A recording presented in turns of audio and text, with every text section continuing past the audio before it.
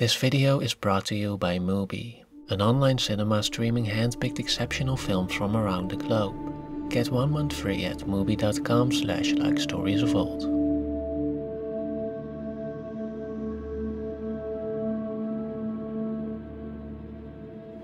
I watched the news waiting to hear a very specific combination of words, but they never came. Then one day I saw a news story about a train accident, and I heard them. There is a sole survivor, and he is miraculously unharmed. Almost 2 decades ago, director M. Night Shyamalan released Unbreakable, a film that used comic book tropes to essentially tell the story of a superhero who doesn't know he is a superhero. It wasn't until 2016 and the release of Split, which tells the inverse story about the birth of a supervillain, that Unbreakable was revealed to be the first part of a trilogy. A trilogy that came to its conclusion with the inevitable clash between these characters in this year's Glass. It is interesting to consider that Unbreakable was released in a time when comic book films were virtually non-existent, whereas Split and Glass came out in a time that is dominated by them. And it is perhaps because of this shift in the cinematic landscape that Shyamalan's Unbreakable trilogy is now mostly discussed and judged based on those terms, as a deconstruction of superheroes and comic book culture. In comics, you would go to a public place where all could see you. In comics, the parents of the villains always hold the key to understanding them. As such, the reactions to Glass were mixed, and many people felt unsatisfied by the resolution and by the commentary it seemed to provide. Although comic book analogies are certainly an important element in the film, I also feel there's a deeper layer to them that tends to be overlooked. In Unbreakable, Mr. Glass already explains that comic books are really a metaphor serving a higher purpose. I believe comics are a form of history that someone, somewhere felt or experienced. This sentiment is repeated once again in Glass. I believe comic books are a continuation of documentation that has gone on for centuries of what humans are capable of. That they are what someone, somewhere saw or felt. It seems as if Shyamalan is asking us to look beyond the comic book analogies, to search for the deeper meaning in his superhero story. And today, I want to find out what that is. I urge you look past the capes and monologuing villains. Are you with me?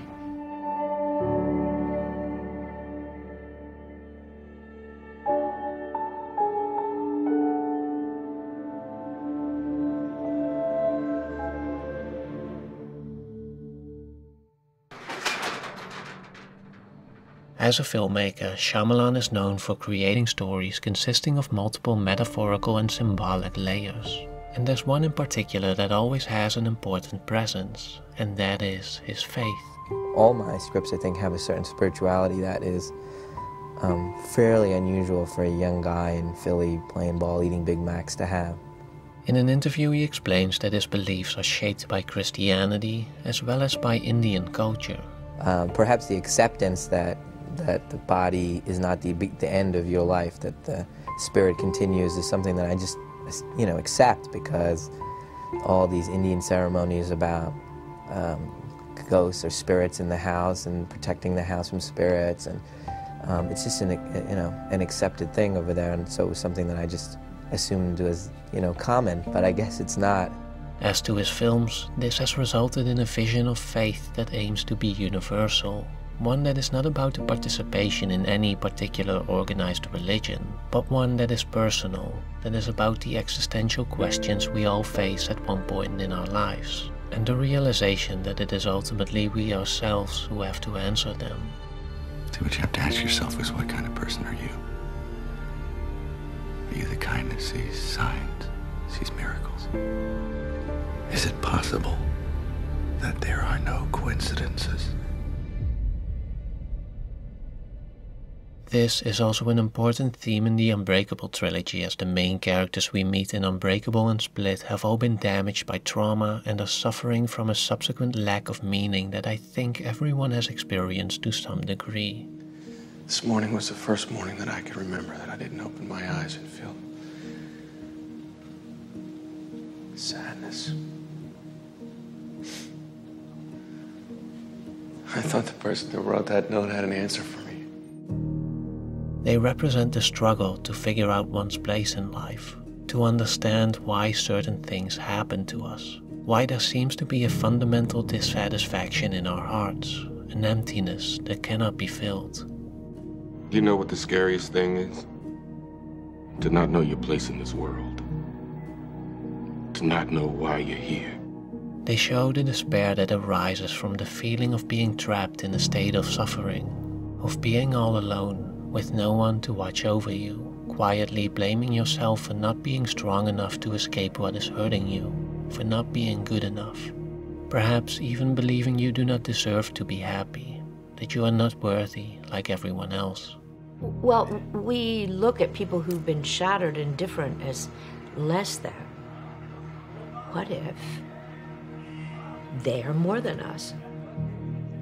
Here we can draw a connection with existentialist philosopher Søren Kierkegaard, whose work was largely centered around faith, not as a set of dogmatic principles, but as a personal challenge for each individual. He argued that human beings are basically split between the finite and the infinite, between the earthly and the divine, and that our existential struggles are the result of us not properly relating ourselves to that relation. He specifically warns against our tendency to search for the infinite within the finite, to search for absolute happiness within relative ends. Instead, he argues we should relate ourselves relatively to earthly matters, whilst simultaneously relating ourselves absolutely to the absolute end, to the infinite. And for Kierkegaard, this relation to the absolute can only be defined by the negative, which means that similarly to faith being defined by uncertainty, our connection to eternal happiness is defined by our suffering. Just as gold is purified in the fire, he wrote, so the soul is purified in sufferings. Your heart is pure. Rejoice! The broken are the more evolved. Rejoice.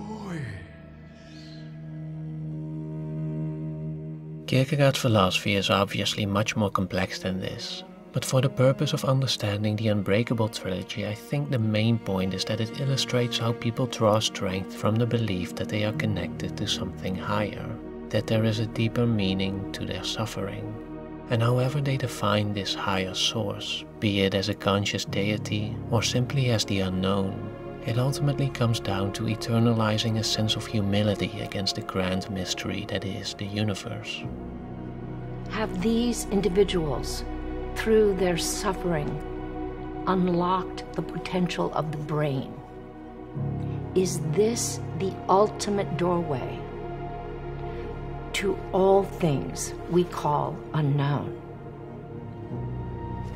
Is this where our sense of the supernatural comes from? And this brings us to Glass. For if we assume that Unbreakable and Split are about the importance of faith in the face of existential suffering, then Glass shows us the struggle of finding this faith in an increasingly faithless society. These are mediocre times, Mrs. Dunn. People are starting to lose hope. It's hard for many to believe there are extraordinary things inside themselves as well as others. This becomes especially clear when the film introduces Dr. Staple. I understand that the three of you think you are superhuman, that you don't think you are normal. I am here to discuss the possibility that you are mistaken. Over the course of the film, Dr. Staple instills doubt in the main characters and their loved ones by offering ordinary explanations for what they see as extraordinary and superhuman abilities. It is possible that there was damage to the frontal lobe that you are unaware of. You can't possibly explain everything away. You believe your father is a real-life superhero. You believe he is almost immortal. You can see how some would say, you need this to be true. There was a lot of moisture from the boiler room down in the locker area where they were kept. The cartridges were possibly compromised, and some of the pellets hit the inside of the bars.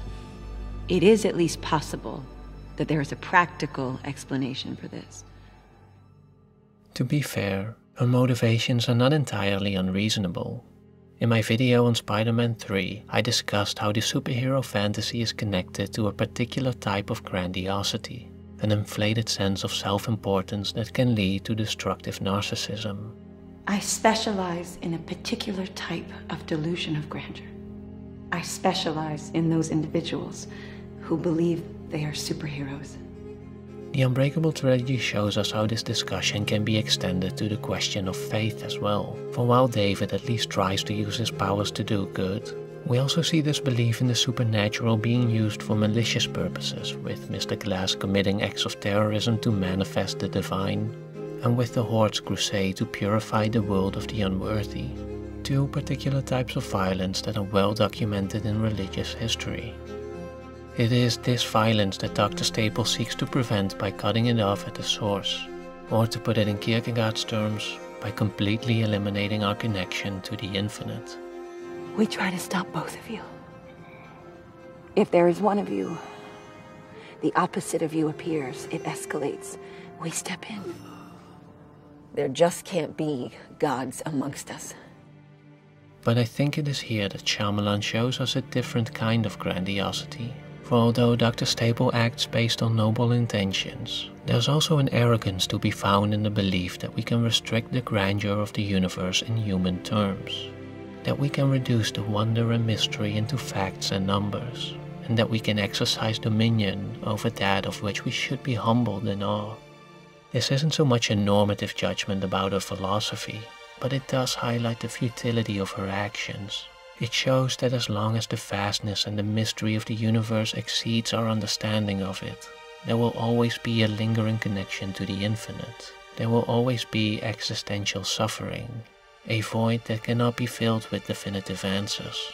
And thus, faith, in whatever form it may take, is inevitable. I know what this is.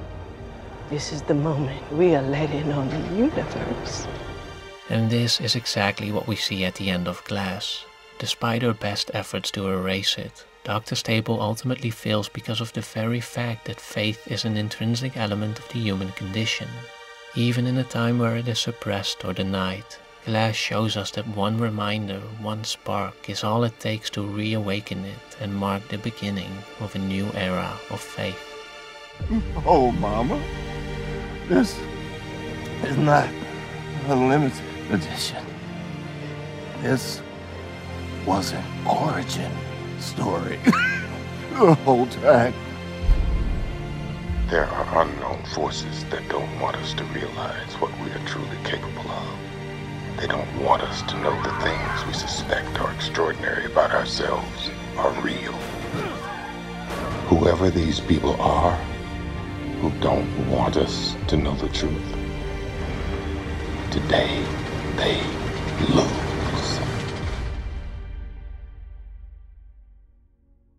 But I wonder if this really is the ultimate message of Glass, that we can't or even shouldn't deny faith, as it will prevail regardless of our efforts to suppress it, and that we should just ignore that even though it may inspire our inner superheroes, it will also inevitably lead to supervillains. For I believe that between simply accepting the inevitability of faith and trying to erase it altogether, Shyamalan offers another path, one that acknowledges suffering as our connection to the infinite, but uses it deliberately to channel not violence, but compassion. The power of true, loving, physical affection, it's like something supernatural. It's the lack of it that caused this, and only the true version of it can heal it. The Unbreakable trilogy shows, above all, that the gateway to true compassion is not found in our strength, but in our weakness, in the mutual acknowledgement and sharing of our suffering. We are all vulnerable to fear and doubt. None of us really know ourselves or our purpose, and it's okay to embrace that vulnerability, to not have all the answers, for it is exactly that what connects us. When we are no longer afraid to share our pain, we open the way to understanding, to mercy and forgiveness. And only then can we stop hiding. Only then can we truly exist in the light. I'm all so scared. Belief in oneself is contagious. But I told him that I'm going to hold the light now. We give each other permission to be be superheroes. We will never awaken otherwise. It's not so bad being in the light.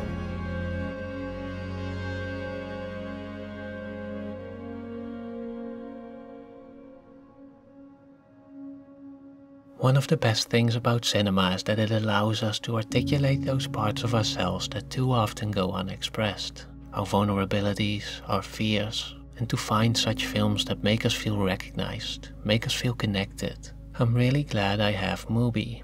Mubi is an online cinema streaming a hand-picked selection of films from around the globe. Every day they present a new film, and every day they take one away. Whether it's a timeless classic, a thought-provoking documentary, or an acclaimed masterpiece. There are always 30 perfectly curated films to discover. It's a simple but highly effective way to start exploring the riches of cinema, and I'm happy to share this with you by offering 30 days for free. So head on over to mubi.com/likestoriesofold to begin your extended free trial today.